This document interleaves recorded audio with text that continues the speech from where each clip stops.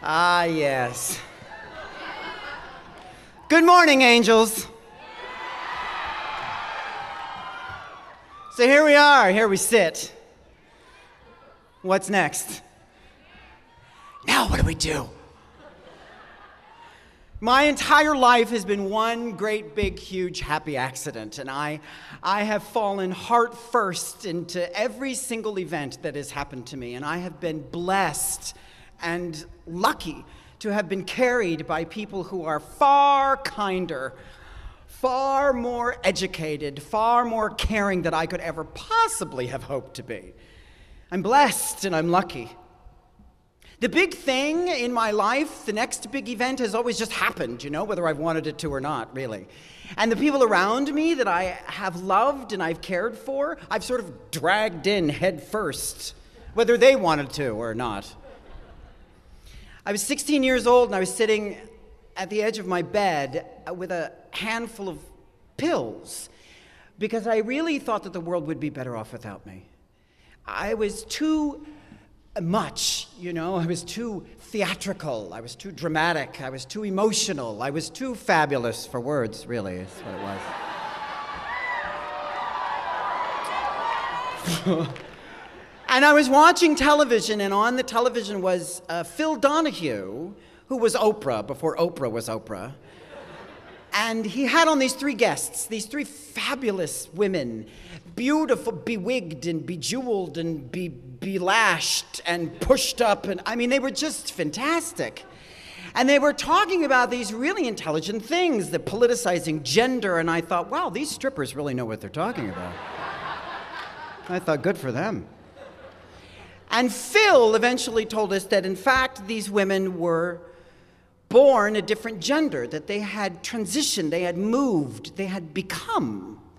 And I sat there on the edge of my bed with these handful of pills, and I thought, oh, there I am. There I am. These women had become. They had moved. And I recognized. I'll never forget one afternoon I got my really first big gig at my first big theater. And I was so excited, and I was in my 30s by that time, and I wanted to call my mother. And by that time I had transitioned from male to female. I had been through a life of prostitution and drugs and a diagnosis of AIDS, and my mother was all aware of all of this. And I called her because I was really excited about this gig. And I said, Mother, guess what? And she said, I don't want any more surprises from you. When Dorothy is going across the yellow brick road, she comes to a crossroads, you know, and the yellow brick road is going east and west and north and south. And she stands in the middle of it, and she asks the universe, well, now which way do we go? And from the back of her, the scarecrow says, well, some people find it nice to go both ways. What do you do? Do you think? Do you have a plan? Do you? What's next?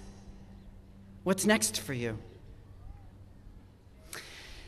Your life is one great big series of happy accidents. And you have a choice. You can either listen to everybody else and do the plan, and I think the plan is great. The plan is divine. Or you can fall head first into the next big thing. You can dive head first into the next great gift. You can dance naked in the rain with the divine music playing above your head. You can sing your own beautiful, fantastic, fabulous song that no one else wants to hear. You can speak and proclaim unto the universe your greatness and beauty, your profound, great, gorgeous gift, or you can listen to everybody else. You can make a decision. This is your time to choose. I was sitting under a desk when I was on the first day of drama class, and we were supposed to go around the room and stand up and talk about who we were. I was 16 years old. And so I stood up, and I was getting ready to talk about me, And I look, and at the very far end of this room are these green, green eyes attached to the most beautiful, pure spirit I'd ever been in contact with, and I felt instantly in love, instantly in love. Love at first sight, it's true, it happened to me. But I listened to everyone else around me, because there were rules about gender, and rules about who you were supposed to fall in love with. So I ran from those green eyes for a really long time. And I fell knee-deep into my own despair, lost myself. It took years for me to come back to those green, green eyes because I stopped listening to everyone else around me. And I finally got in touch with the spirit that had always been inside me. I let loose of what everyone else was telling me was right, was sure, was designed for me, what I was supposed to do, and I fell head first. And I was taught by that woman that you don't skip, you don't tumble, you don't creep cautiously in love, you fall in love. You fall into your life. You fall into your divine gift. You fall into your own voice. Head first, angels, head first and heart open.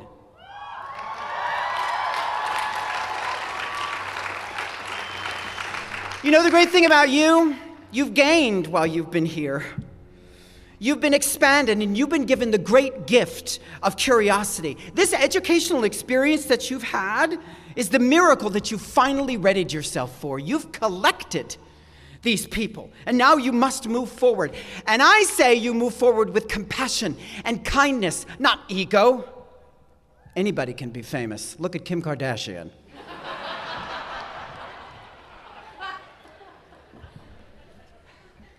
No one gives a shit about your fame, angels. No one. You know what we care about? What's next for you? Your voice. What is that? Are you designed to teach? I think so. Are you designed to learn? I think so. Are you designed to move? I think so. Listen, it's fine to look back at the past. Just don't stand there and stare at it. Oh, and by the way, those women on the Phil Donahue show, they eventually became my family, my teachers, and my guides. And then one year, a great plague came, and they were systematically murdered. But I carried them with me, angels. I carry them with me every time I speak about them. Every single person next to you is being carried with you. Every single teacher you've had is being carried with you. Every single event that you have been through in your life is being carried with you. And you know what your job is. Your job isn't to be famous. Your job isn't to be well known. Your job is to continue that story. You have got to speak. You've got to speak loud. You've got to speak big. You've got to speak wide. And you have got to find the divine within every single angel next to you. Because I'm telling you, angels, time is brief. Time is theoretical.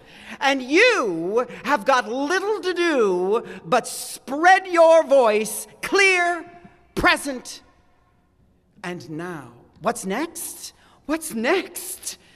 Here's the great answer. Nobody knows what's next. Nobody's got the answer. Nobody's got that idea. Nobody's got that.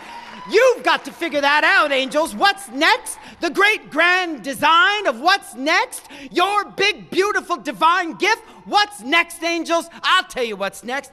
Take your plan. Don't just break the rules. Change the rules. You've got to decide, angels. You've got to make a decision. And I say your decision has nothing to do with the people that are speaking to you. Yes, God. It's got nothing to do with the text. The people are telling you what's right, what you need to do, what's next for them. That text is bullshit.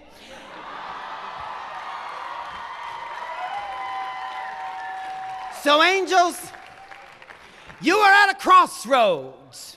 You are at a crossroads, angels, and you have got to make a choice. And I say, think less, do more. For in that, The divine lives in you. Spread the story, angels. The universe is waiting. Have a gorgeous graduation.